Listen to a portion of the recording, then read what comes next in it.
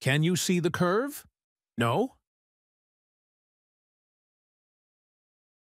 Do you see the horizon? Why is the vanishing point not the same as the horizon? Because the Earth gently curves downward.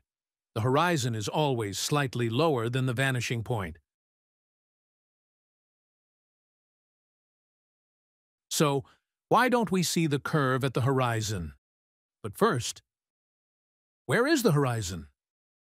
We know the altitude is 400 meters from Google Earth Studio. So, calculate the horizon distance. Then, use Google Earth Pro to measure the distance and obtain the horizon coordinates. Done. Let's go. Go further. Here we are. But where's the curve? No curve at 400 meters?